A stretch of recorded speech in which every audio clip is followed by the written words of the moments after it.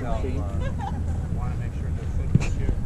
You know, we're not. The New York game is going to be a difficult game for us again because we're still in the middle of working our fitness, and we decided, you know, we'll go easy tomorrow, but still with all the work they did today, their legs aren't going to be quite as sharp as they should be on Saturday. But that result is unimportant to me. You know, what's important to me is that we build a fitness base. Pierre is an exceptional fitness coach.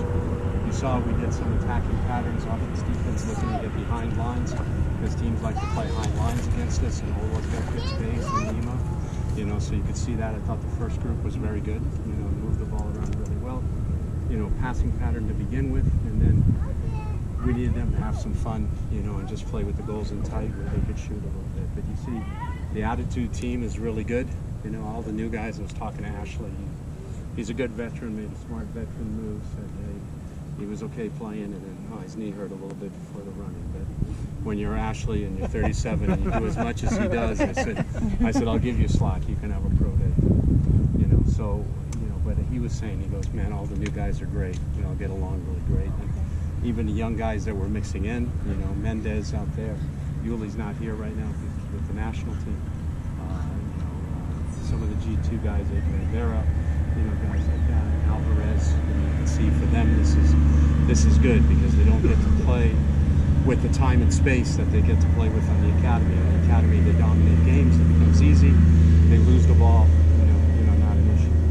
The other thing we've been working a lot on is, and you saw it here when they lost the ball, is getting in there right away, pressing the other team, and you could see them win the ball back. And we showed them 5 clips from their 30 minutes against Salt Lake before practice, and all 5 clips were clips that ended up in really good chances for us, or maybe balls we should have played behind a little sooner, whatever.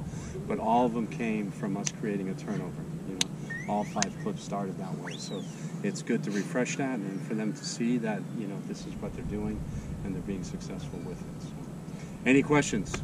Are you looking for Ashley to wear the band? He wore it the last game. Yeah. I'm not a coach who's like, okay, let's vote for captain. Or, you know, I'm not like that. I'd like it to just take place through osmosis and through natural selection, almost to a certain extent. I mean, Ashley's taken it. You know, last year was a little bit of a, you know, I don't know, coin toss for who was there. Yeah, don't ever mention last year again. I mean, the other guys, obviously, Gio's not afraid to take it either. Perry Kitchen's not afraid to take it, you know, because he's a very vocal guy as well. That's what we need. He's got leadership. Yeah, vocal. So, yeah. No, he'll talk. If I taped his mouth shut, he couldn't play. So When does Zlatan check in? Don't know.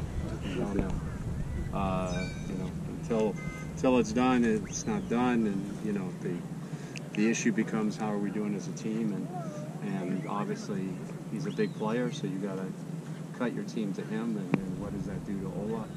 You know, can you play 2 strikers? If you play 2 strikers, that means somebody, Boateng, Alessandrini, Leggett, Gio, somebody of that group goes to the bench. I'm sure you can. You know, so it's good. It's good. It's high-level problems, high-level issues. You never know what's going to happen with injuries and so forth. So, quite sure. Any other questions? Thanks for being here. Oh, no. Thanks for coming back. No problem. Thanks for bringing Easy back. This season. Pardon me? Your expectations for this season? Well, we want to make the playoffs. You know, I want us to get off to a good start at the beginning of the season because that'll help build the team's confidence and keep their confidence going. You know, I'm not going to say, hey, we're going to win the Western Division. That's our main objective, is to make sure that we're competitive again and we make the playoffs. And that by the time we hit the playoffs, we're ready to beat anybody, and that's out there. So just getting the coordination, all the guys are still learning each other a little bit, you know, but at the end of the day, my expectation is always to win everything because that's just the way I am. Okay, but on the same token, you know, I try not to say to a team, hey, it's championship or bust, you know, because you got to get there, you've got to take baby steps. If I want to walk out the gate, I got to put 1 foot in front of the other. I don't say, I'm out the gate, you know, I can't fly there. So I want them to, hey, here's your thing, let's get off to a good start. Okay, let's make sure that we average at least 1.5 points a game, greater than 1.5 points a game, that puts you into the playoffs, and then we'll grab as much as we can, you know, from there.